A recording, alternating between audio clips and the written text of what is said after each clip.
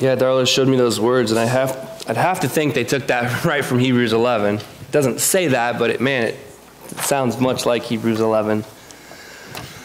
Well, if you want to turn in your Bibles to Hebrews 11, that's where we'll be this morning, and then obviously we'll spend some time in Joshua and Judges. We're in this part of Heroes of Faith where there's just a bunch of names mentioned and then a bunch of activities. And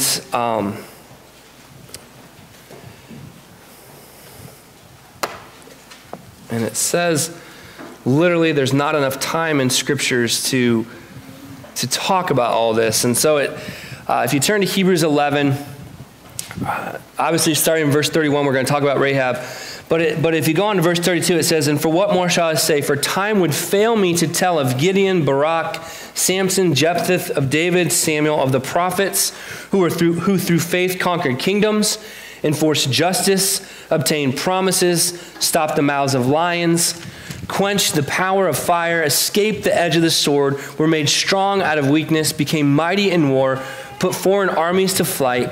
Women received back their dead by resurrection. Some were tortured, refusing to accept release so they might rise again to a better life. Others suffered mocking and flogging, even chains and imprisonment. They were stoned, they were sawn in two, they were killed with the sword. They went about in skins of sheep and goats, destitute, afflicted, mistreated, of whom the world was not worthy, wandering about in the desert and mountains, in the dens and the caves of the earth.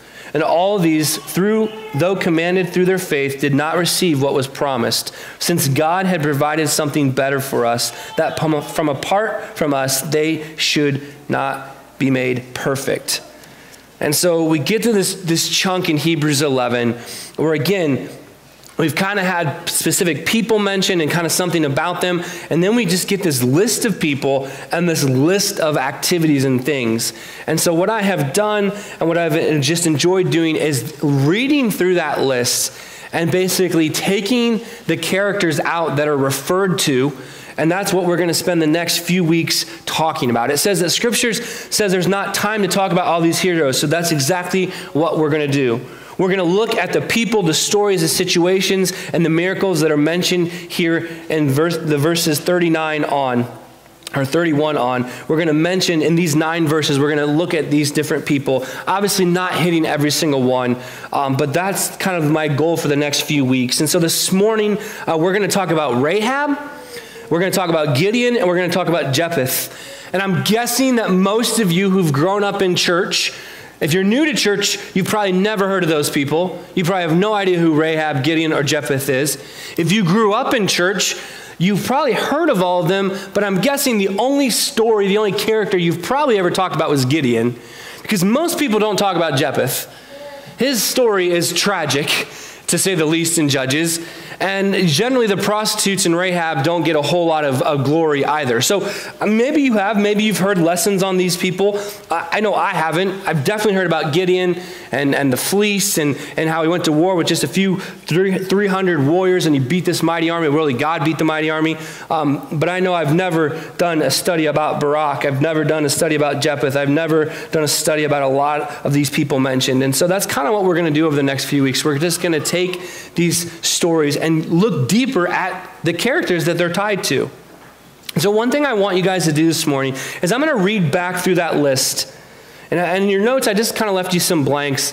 And so by faith, all these heroes, and I'm just going to read through the list, and I just want, maybe something that stood out to you, maybe something that caught your attention, maybe something like, I never even thought about that. Just kind of whatever stands out to you in this list, that's for you in that blank just to write down. So this is just between you and Scripture and God, and I'm just going to kind of read through it slowly, and I just kind of want you to write what stands out to you. So I'm going to start in verse 33, and I'm just going to read through this list again.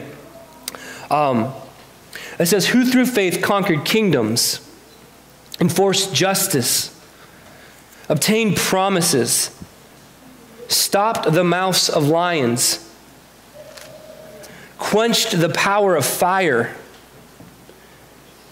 escaped the edge of the sword, were made strong out of weakness. They became mighty in war, put foreign armies to flight, Women received back their dead by resurrection. Some were tortured, refusing to accept release so that they may rise again to a better life. Others suffered mocking and flogging, chains and imprisonment.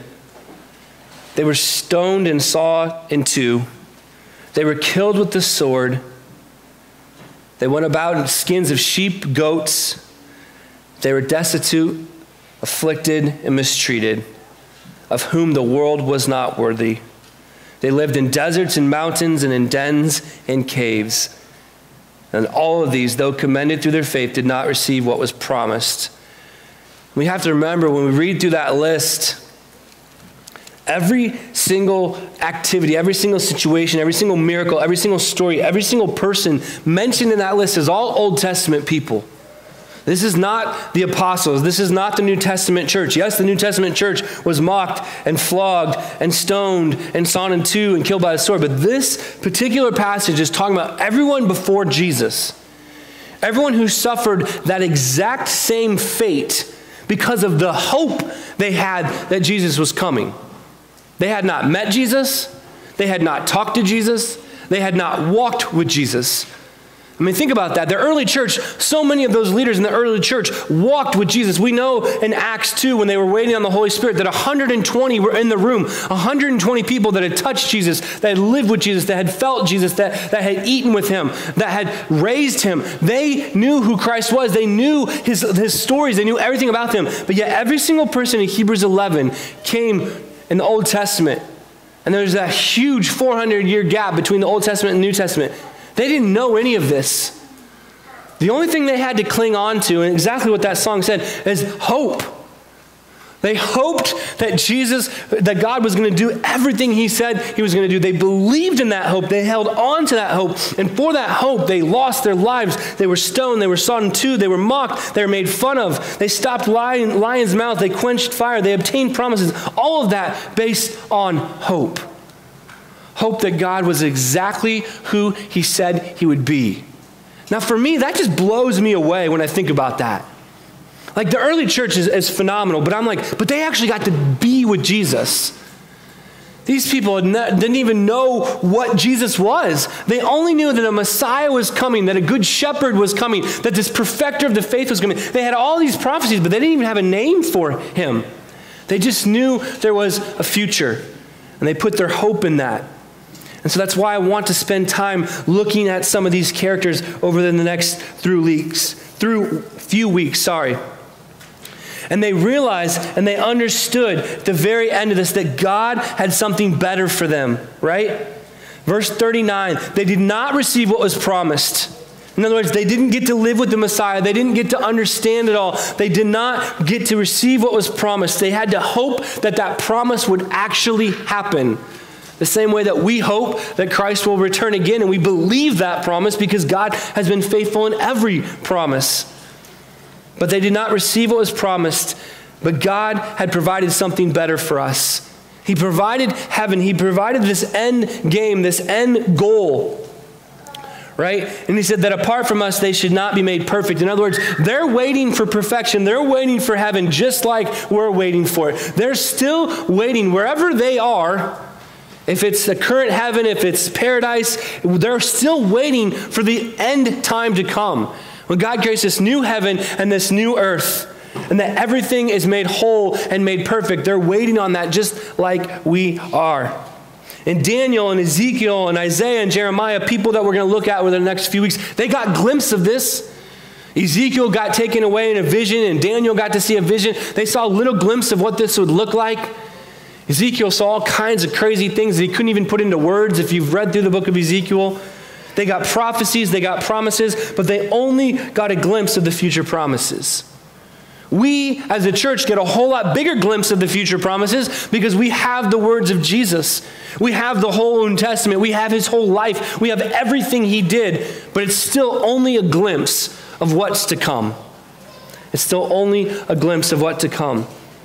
And all of this was made perfect in the work of Christ. That's not by accident that in Hebrews 10, it talks about the Christ is a sacrifice for all, right? So as the author of Hebrews is writing this book, he says, hey, chapter 10, he spends all about Christ is the sacrifice for all. And chapter 11 is all these heroes of faith that followed that example, even though they hadn't even seen it. And then chapter 12 is Jesus is the founder and perfecter of our faith, reminding us that it's nothing we do, it's nothing we can do, because we need that founder and protector of our faith. But by faith, every single person, either specifically mentioned or referred to, led a different way of life and had a different way of their actions. By faith, which led to a different way of life and actions, is what I put in your notes. These people lived differently. Samson, Jephthah, Gideon, Rahab, David, Samuel, Daniel, Isaiah, Jeremiah, Elisha, Elijah, right? Shadrach, Meshach, and Abednego, all of those guys, some of those people that you know from Bible stories are all in these verses, right? If I say, man, they quenched fire, instantly probably going to think of Shadrach, Meshach, and Abednego in the fiery furnace. If I think shutting the mouth of a lion, you think of Daniel in the lion's den. If you think of women receiving back their dead, both Elisha and Elijah gave back a widow their dead child, right? These prophets, they walked around, they hung out in dens, they lived in caves, they walked in goats' skins.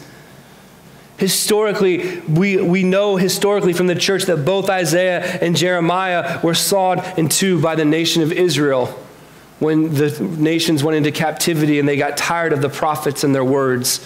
So again, we're going to look at these guys over the next few weeks. Their faith led them to live a different way of life and actions, which is why I put in your notes, and I think it'll be on the screen, that, man, this is why faith, which is why James 1 and 2 are so important, right? James 1, 19 through 23. Know this, my beloved brothers, let every person be quick to hear, slow to speak, and slow to anger. For the anger of men does not produce the righteousness of God. Therefore, put away all filthiness and rampant wickedness, and receive with meekness the implanted word, which is able to save your souls. Be doers of the word, and not hearers, only deceiving yourself. For if anyone is a hearer of the word and not a doer, he is like a man who looks intently at his natural face in a mirror and then quickly forgets what he looks like. Or James 2, 14 through 17. What good is it, my brothers, if someone has faith but does not have works? Can that faith save him? If their brother or sister is poorly clothed and lacking in daily food, and one of you says to them, go in peace and be warm and filled, without giving them a thing needed for the body, what good is that? So also, by faith itself, if it does not have works, is dead. That's exactly what this passage of Hebrews is all about. These people lived a different life, and their faith and their works worked together for this future hope. And we see that all throughout the New Testament. And the whole book of James talks so much about that. Man, your faith and your works, they work hand in hand. They work together. Your life is going to look different.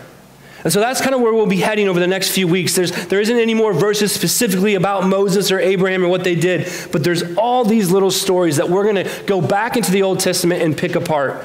And so that's where we're heading. So with that being said, turn to Joshua 2.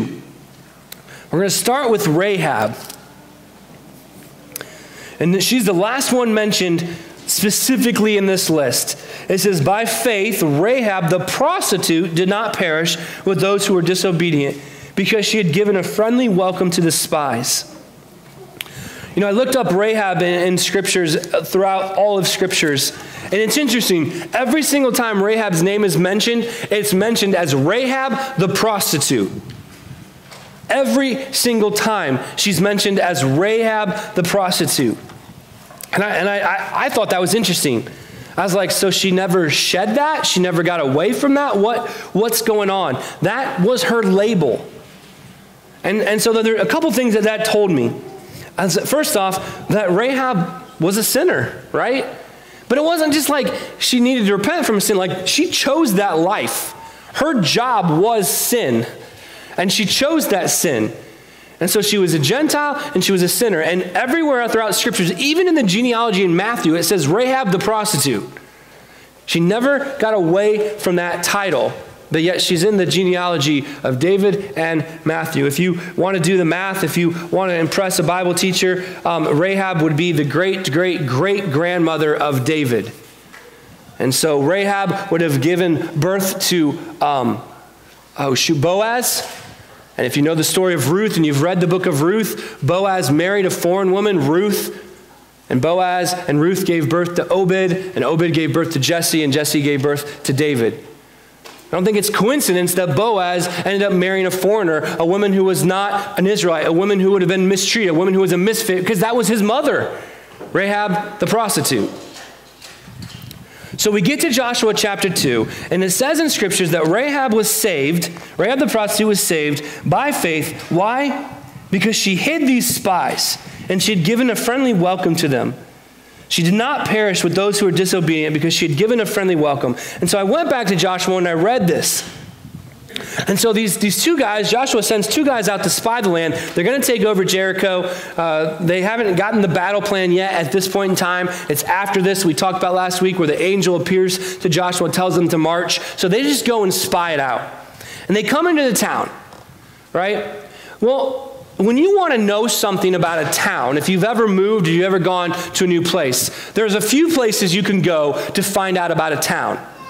The local barbershop is a great place to start because every guy will be hanging out there all morning long gossiping about everything going on, okay? The local restaurant, if the town's small enough. I loved when I first moved here going to Old Cedar because I found out everything going on in town because everyone hangs out and talks about it. So the local coffee shop, the restaurant, the barbershop, the local tavern will be a place you can find things out. Well, in this day and age, if you were heading into town and you were a foreigner and you wanted to kind of stay hidden and no one wanted to notice you, where are you going to go? Well, the brothel, right? Because traveling men would have come into town and went straight to the prostitute. I'm not saying it's right, I'm not saying it's good, but it makes logical good sense. These guys didn't want to be noticed. They were spies. They didn't want anyone to know they were, so they went where all traveling men would go.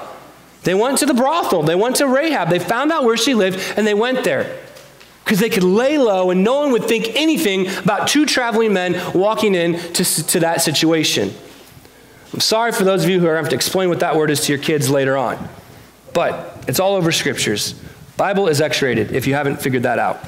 Before the men lay down. So the people, they've come there, they're laying low, they're hanging out there. That's where all traveling guys would have went. It makes sense. No one's going to think anything of it. But guys, they figured out these two guys were not from around there. So these men come and they question Rahab. They're like, hey, two guys came to you. What's going on? We know they're Israelites. We know something's up. They've been demolishing every nation. We're a little bit nervous. Where are they? And she's like, oh, they already left. Man, before you close the city gates, they came here, they did their thing, they left. If you pursue them quickly, if you go quickly, you might be able to catch up with them.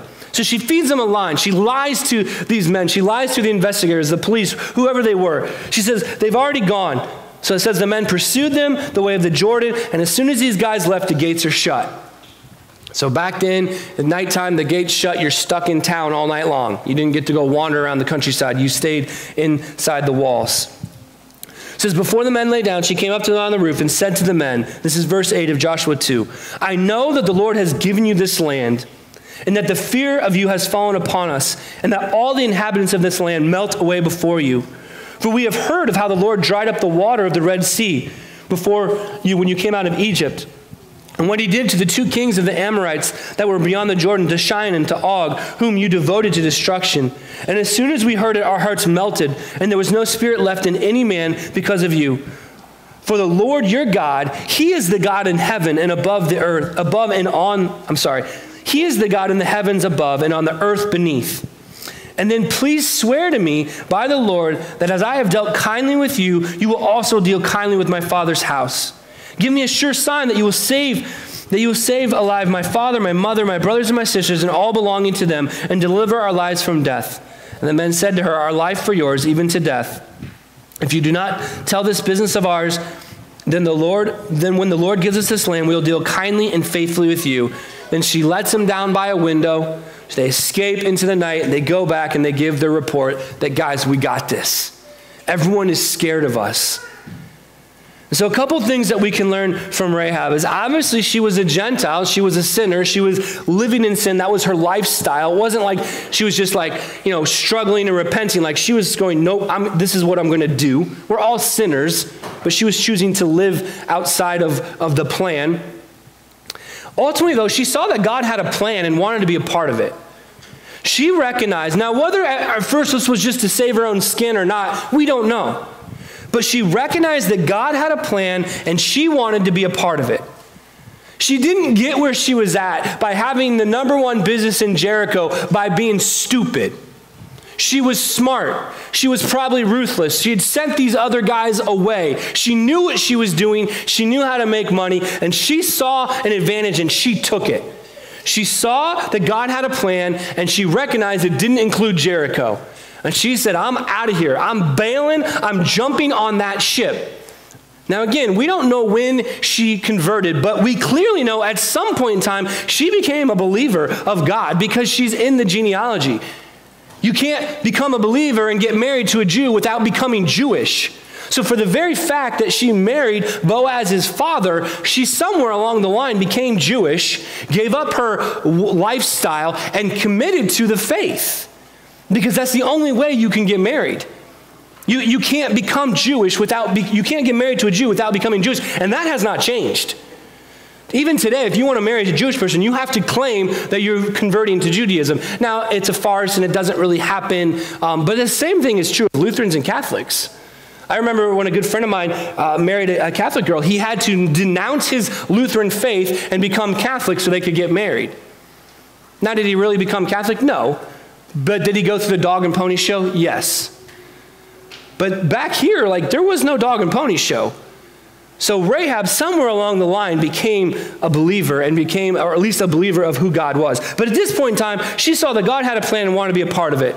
So I don't know when she converted, but for the fact that she's included over and over in scriptures and a part of the genealogy of David and Jesus lets us know that eventually she believed God was who he said he was. She saw that God had a plan to be a part of it. She recognized that the God she was serving was not the Lord of heavens. I underlined that in my Bible in verse 11. She said, as soon as we heard it, our hearts melted. There was no spirit left in any man because of you. For the Lord your God, she uses the exact right verbiage for the Lord their God. She uses the verbiage that would be Jehovah Jireh, I am. She doesn't use God. She doesn't say your God. Because they all worshiped gods, right? Every single person in this time period worshiped God. I mean, the Egyptians had hundreds of them. There would be the god of the sun, the god of the harvest, the god of the water, the god of the fish, everything. It was not uncommon to worship a god. But she recognizes that their God is a holy God, that he is above all the other gods. And she uses the right verbiage. She says, the Lord your God. That's the way that the Lord is referred to all through the Pentateuch. The Lord your God, or I am, Jehovah. She said, the Lord your God, he is the God in heaven, above and on the earth beneath. So all these little demigods that they worshiped for their harvest and for their rains and for everything, she recognizes that this God is above all of them. He's better. He's more unique. Again, this has not changed in the world. This was the hardest thing that we battled in West Africa because everyone in West Africa is spiritual.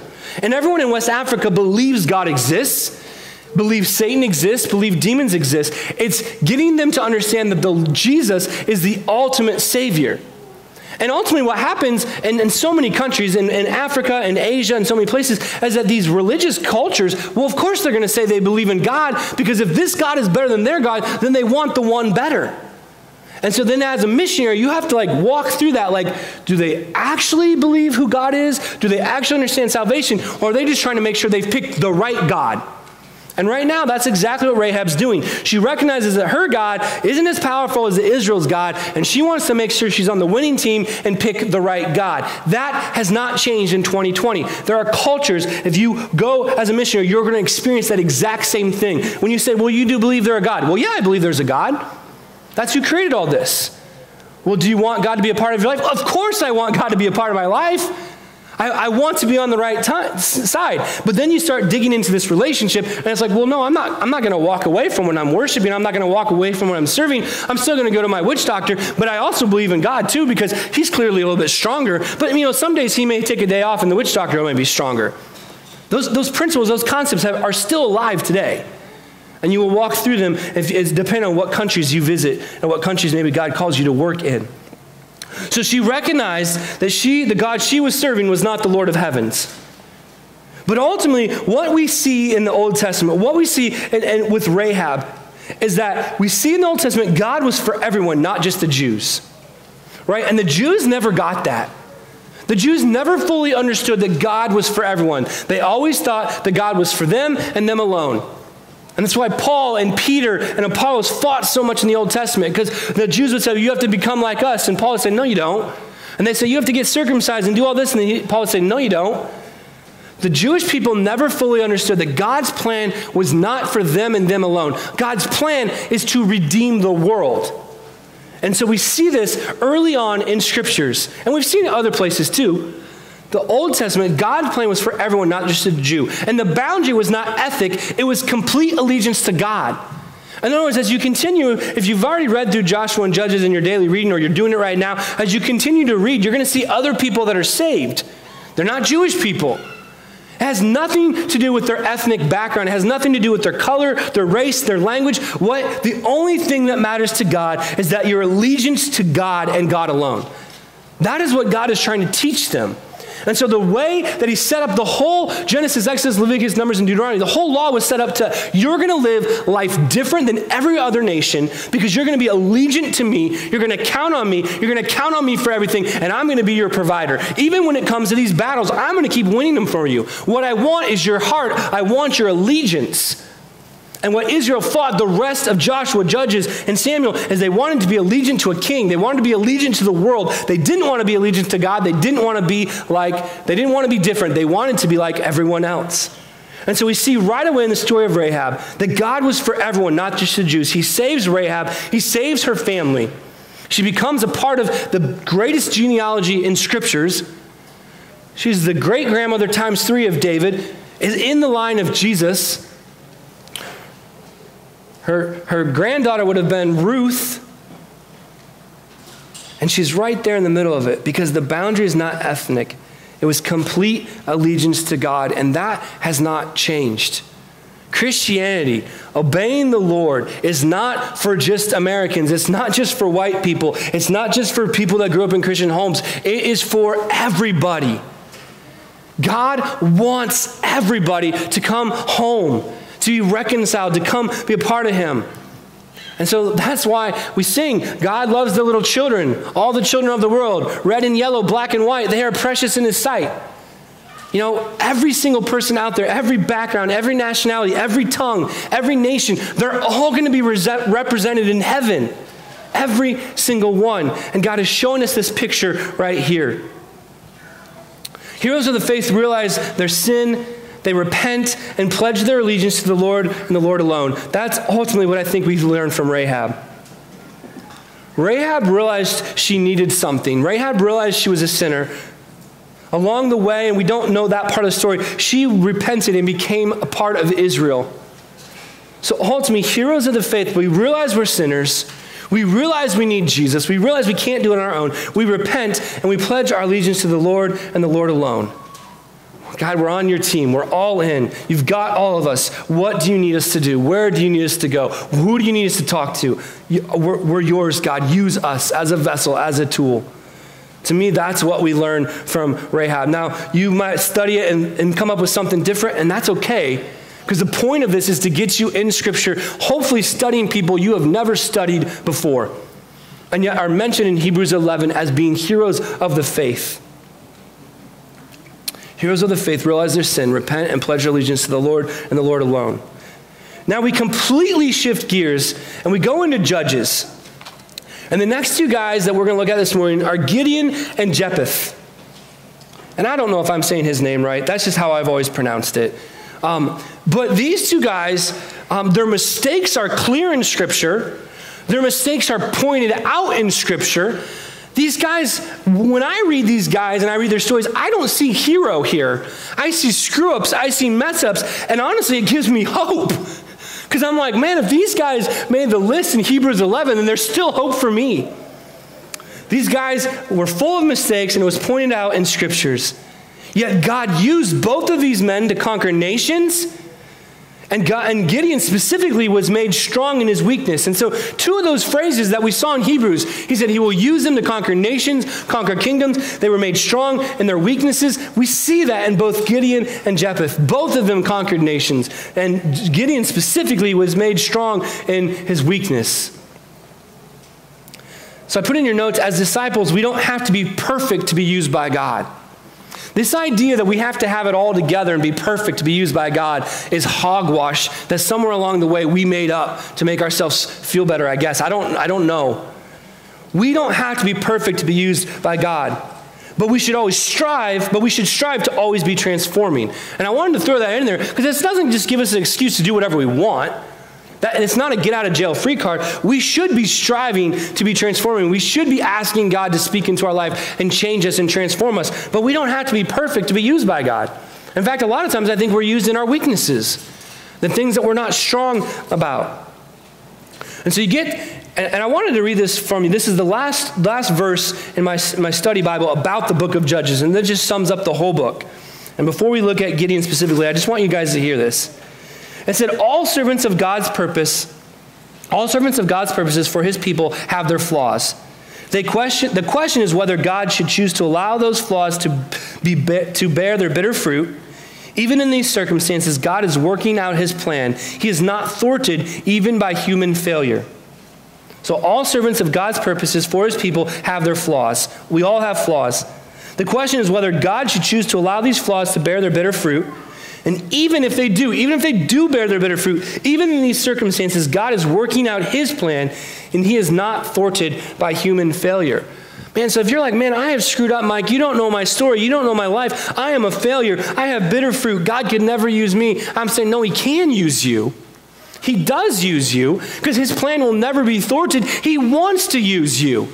Now, there may be some repenting you need to do. There may be some cleaning up, some things you need to do, some things you need to walk away from. But God will continue to work out his plan. You cannot stop his plan. So why not be a part of the plan instead of just being a bystander or bowing out altogether? In the end of the book of Judges, it says, the book of Judges arose in an apostate condition of the time. It was written as a justification of the monarchy, since the final verdict of the book, in those days there was no king in Israel, and everyone did at what he saw fit in his own eyes. Implies that things would have been different if there had been a godly king leading the nation, and they would have done right in God's eyes. And again, the book of Judges goes right into Samuel, where you begin to see that with David being that godly king, doing things right in his own eyes. But the book of Judges ends with this phrase, everyone did as he saw fit. And in a way, I feel like that's kind of what's happening in our own country. I feel like more and more I just see people just doing as they see fit, especially on the church front.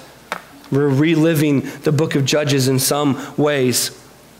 So Gideon, if you've never heard the story of Gideon basically, it picks up in Judges chapter 6, and we're not going to read it all, but Gideon is a young man. He's scared. He doesn't have a lot of strength. He's not real confident. And this angel of the Lord comes to him under the tree, which belongs to Joash, and tells us all these people where it belongs. And Gideon was there. He's beating wheat in a wine press, right? So Israel's under oppression of the Midianites. They're having to hide their work. So instead of making wine, he's in a wine press beating wheat, hiding, so the Midianites don't come and steal his food. And it says, the angel of the Lord appeared to him and said to him, the Lord is with you, O mighty man of valor. Gideon said to him, please, sir, if the Lord is with us, why has all this happened to us? And where are all these wonderful deeds that our fathers recount to us, saying, did not the Lord bring you up out of Egypt? But now the Lord has forsaken us and given us into the hand of Midian. So in other words, Gideon's a Debbie Downer. He's like, what are you talking about? If God is so good, then where is he? We're suffering, we're slaves, Midian has us. You guys, my dads, my grandparents, they tell me all these mighty stories. I sure don't see them. I haven't seen him in my whole lifetime. What are you talking about? Who is this God, and where is he? How can he be for us if everything is against us, is essentially what Gideon's saying. And the Lord turned to him and said, go in this might of yours and save Israel from the hand of Midian. Do not I send you? And he said, please, Lord, how can I save Israel? So first he goes, God, you've forsaken us. You've forgotten about us. We're slaves. And then he goes, okay, but I'm going to use you. Even though you're a Debbie Downer, even though you're being a whiner baby right now, I'm going to use you, and you're going to go lead the Israel's army against Midian. And Gideon's like, are you kidding me? What? He said, please, Lord, how can I save Israel? Behold, my clan is the weakest in Manasseh. I'm the least in my father's house. And the Lord has said to him, I will be with you and shall strike the Midians as one man. So he's like, Gideon, I'm going to be with you. I'm going to prove to you all these stories your dad's told you about, all your house, what they talk about. I'm going to prove it to you. Gideon's not believing it. He's not buying a word of it. He's like, I don't think so. I'm like the weakest. Notice that this parallels the exact same story as Saul. Right? When God called Saul, he was hiding in the luggage because he was of the smallest clan of Benjamin, of the weakest clan of Benjamin, and Saul was trying to hide in the luggage, but Saul was a very, very tall man, and so he couldn't even hide in the luggage. It'd be like if Seth tried to hide under you're just so tall, you make a great example. Like 6'6", Seth can only hide so many places, right? We're going to see him. The same thing happened with Saul. He tried to hide, and they're like, oh, yeah, there's that head over there. Yeah, that's Saul. I'm sure as Seth was growing up, and he tried to play hide and seek from his parents or his brothers. His brothers. He didn't have sisters. They probably like, oh, we can see his head. There's Seth. Were you a good hider, Seth? Too tall? Yeah. That's what I figured. So please, Lord, he said, please, Lord, if I found favor in your eyes, and show me a sign that will speak to me. Do not depart from me. So Gideon's like, all right, well, I'm not sure I buy into this. I need a sign. So he goes home and he prepares this meal and he has this whole conversation with God. God gives him a sign. It's probably not the Bible story that you're familiar with, but he gives him a sign. He smites the whole thing. He builds his altar. And basically, it blows it. The whole altar burns up. The sacrifice goes away. And the Lord says, hey, you need to go destroy the altar of Baal in town. So Gideon gets up in the middle of the night with a few friends. They destroy the altar in the morning. Obviously, the whole town's upset because their church was destroyed. How are they going to worship to Baal? They want to get rid of Gideon. They're mad. They step in. They said, no. Gideon's like, no. God told me to do this. We're going to go attack the Midianites. So everyone's like, all right, well, if you're going to get us out of slavery, we'll listen. This is probably this part of the story you're familiar with. And so picking up in Judges 6:36, the sign of the fleece. Gideon said to God, I will save Israel by my hands, as you have said. Behold, I am laying a fleece of wool on the threshing floor. If there is dew on the fleece alone, and it is dry all around the ground, then I shall know that you will save Israel by my hand, as you have said. And it was so. When he rose early the next morning, he squeezed the fleece, and he wrung enough dew from the fleece to fill a bowl of water. So the fleece was wet and the ground around him was dry. But it wasn't enough for Gideon. He's like, God, I need to test you one more time. He said, let not your anger burn against me. Let me speak just once more. Please let me test you once more with this fleece. He said, please let it be dry on the fleece only, and on the ground let there be dew. And God did so that night, and so there was dry on the fleece only, and all the ground there was dew.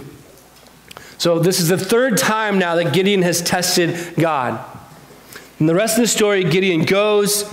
They have 22,000 men, then 10,000 men remain. Then God does this weird test where they got to drink water, either lapping it with their hands or lapping it with their tongues. Based on that, they get down to 300 guys.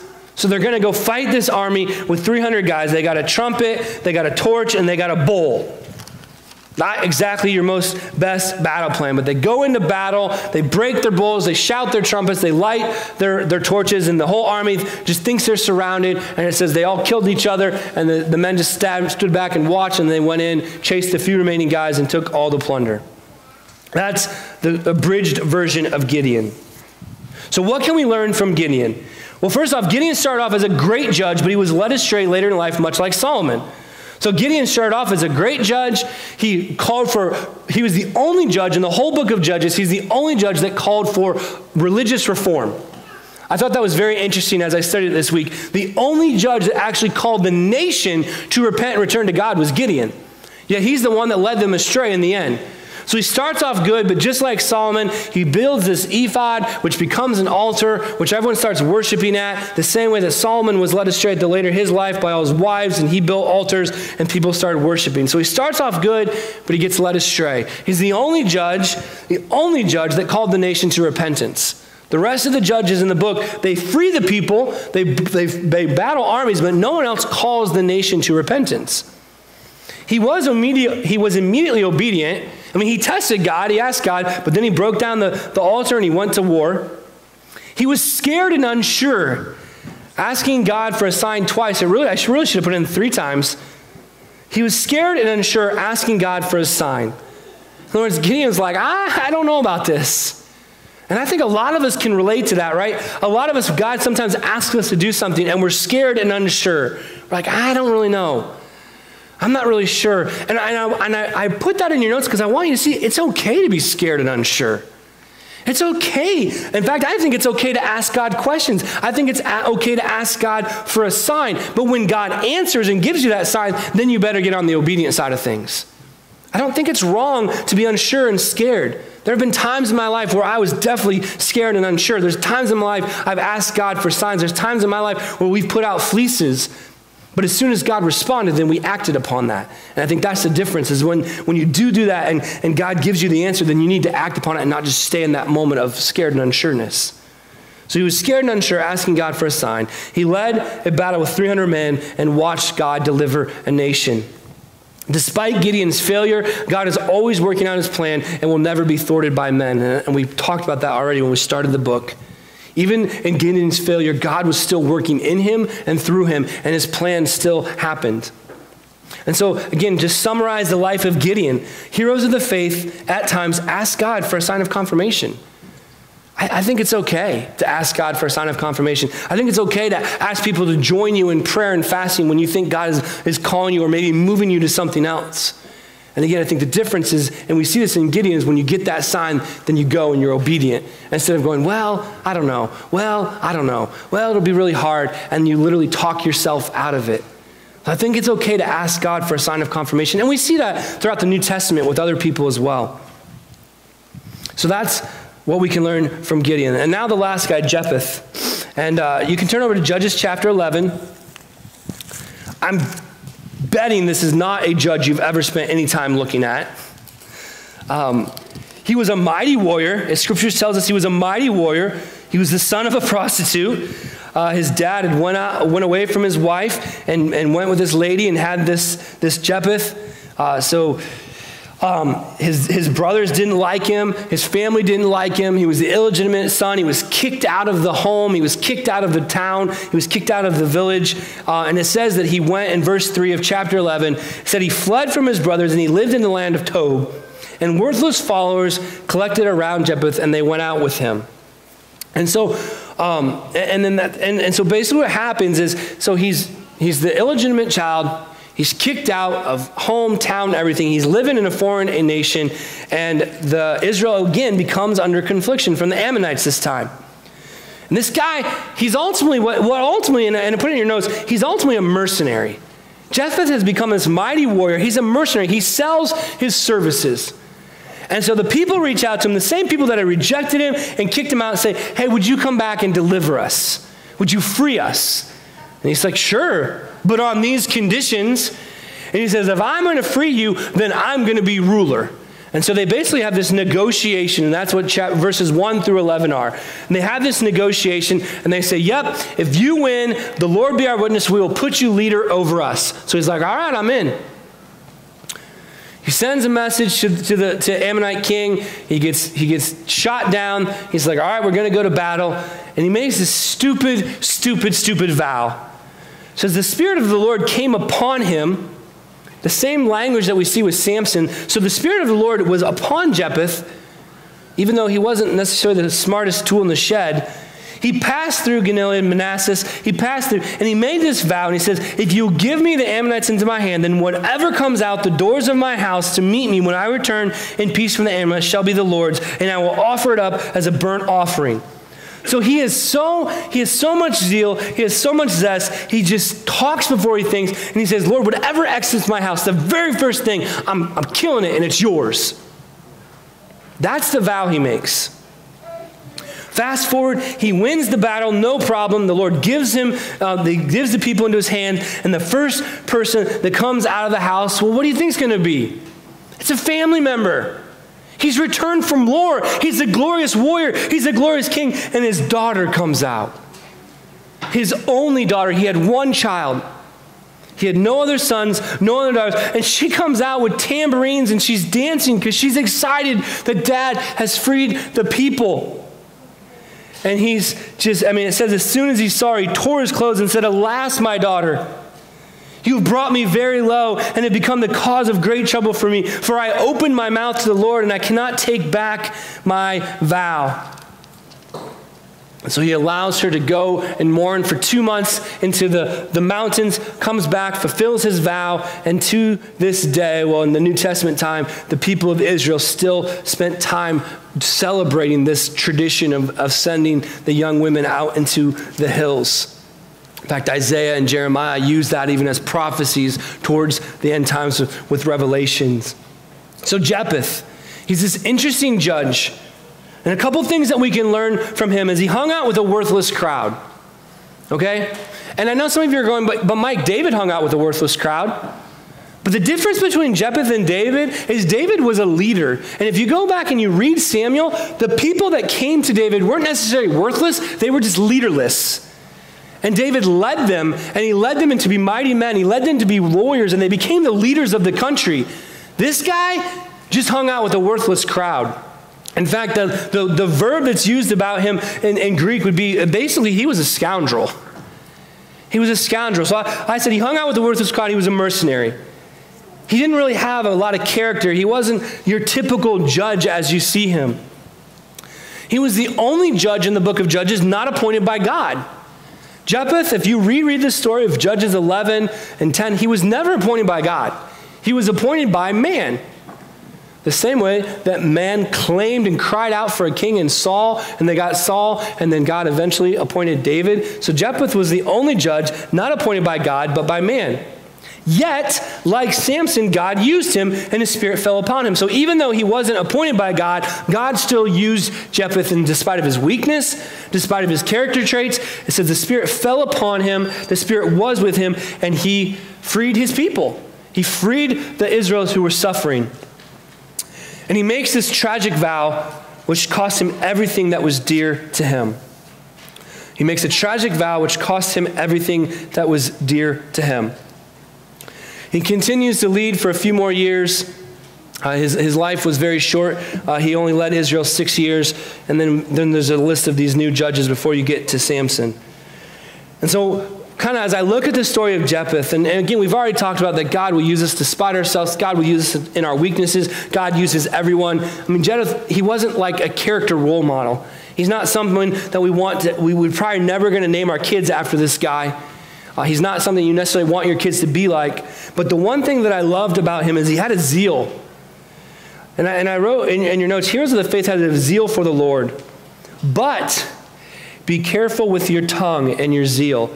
He had this zeal, and he had this passion, and he's like, God, I'm going to give you exactly everything in honor if you give me this battle. He had this zeal that came over him. In other words, he wanted God to get the glory, but he didn't necessarily think through what he said. And I think we should have that same zeal for the Lord. I think that zeal is good. We should have a zeal to want to serve God, to want to honor God, to go and do whatever God is asking us to do. But in our zeal, be careful with your tongue. Right? And we already read it. I'll read it to you guys again back in James 1, right? Let every person be quick to hear, slow to speak, and slow to anger. Right? And James talks so much about the tongue. And so I think we can learn from Jephthah to have zeal for the Lord, to have zeal for our faith, to have zeal for serving him. But be careful with that zeal. Be careful with our tongue. Think through what we're going to say. Think through how we're going to say it to people. Because sometimes in our zeal we hurt people. Sometimes in our zeal, we put people down, or sometimes in our zeal, we make a vow that is tragic or something we could never, ever actually do, like in this case. Now, he followed through with his vow. I don't know that I would have sacrificed my own child. But again, he had this zeal for the Lord. And so I encourage us to have that zeal, but to be careful with our tongues. Our tongue is the most powerful weapon we have. So again, these people that we looked at this morning, they're not exactly what we consider heroes. They definitely wouldn't be heroes defined by the American culture. They're not going to be people that we're going to idolize, whatever. But yet Jesus saw something in them. And he saw character traits in them, and he used them, and he mentions them, and the author of Hebrews mentions them, and he says these people were still used by God. They still believed in God's promises, despite their iniquities, despite their faults, despite their character traits, despite where they fell down, they were still a part of God's family. And to me, like I already said, that brings hope. I don't have to be perfect. I can make mistakes. I will make mistakes. I don't have to be the Davids of the world. It's okay to stumble and yet get back up and repent and continue to run towards God. When I'm unsure or not know what's going on, I know that God will still use me in spite of that. And so I hope that encourages you this morning, that it's okay to not always be the hero every time. It's okay to do things differently. It's okay to ask God for confirmation, but yet also recognize when you need to repent and run back to him. And it's good to have zeal for the Lord, but in our zeal, be careful with our lips. And I think if we've learned anything over the last few years, the biggest place that people are not quick to listen and slow to speak is on social media. And it breaks my heart, the amount of zeal that's used on social media that just tears people down. And so have zeal for the Lord, but yet be careful with your tongue. Be careful where you use that. Be careful what you say. So again, nothing grand to take home, but just these three principles: having zeal, asking God, for confirmation, and realizing our sin, and realizing that no matter where you're at on that spectrum, God will use you, just like he used Rahab, just like he used Gideon, and just like he used Jephthah. So I'm going to pray, and then Forrest is going to come up and just read a story from Jesus Freaks to just close our time this morning. God, I just thank you for your word. I thank you for these three Bible characters that were so important to you that you put them in Hebrews 11. That despite their faults, despite their weaknesses, you used them, and they were obedient to you, and they served you amidst their tragedies at times. God, it lets us know that we don't have to come before you perfect. We don't have to have it all figured out. We just have to come before you to repent and to recognize that we need you in our life. God, even if we're scared and unsure, it's okay to ask questions and ask you to confirm what you might be leading us to. And Lord, when we get excited about what you might be leading us to, it's okay to have zeal. It's okay to be excited. It's okay to be all in. But yet help us to be careful with that zeal, to not hurt others, to not damage others, to not tear others down in our own excitement. But at the end of the day, we just want to honor you. We want to serve you. And Lord, these stories give me hope that you'll continue to use all of us in this room, in this church, because none of us are perfect. We all make mistakes. A lot of us are scared and unsure, and a lot of us don't exactly know what you may be doing. But God, we know that we can honor you and serve you, and you will lead us and you will guide us in our homes, in our communities, in our workplaces. And that, Lord, if we open ourselves up to you, you will give us that zeal to be heroes of the faith right now in 2020, in August, exactly where you have us, despite where we might fall short. And Lord, for that promise and for that hope, I am eternally grateful that these people are included in this list, that I don't have to be a David or a Jeremiah or an Isaiah. I don't have to be these people that we consider almost perfect in their faith with maybe one or two blemishes. Lord, that I can be who I am and let you transform me every single day. And I thank you for that promise for all of us. In your name we pray. Amen.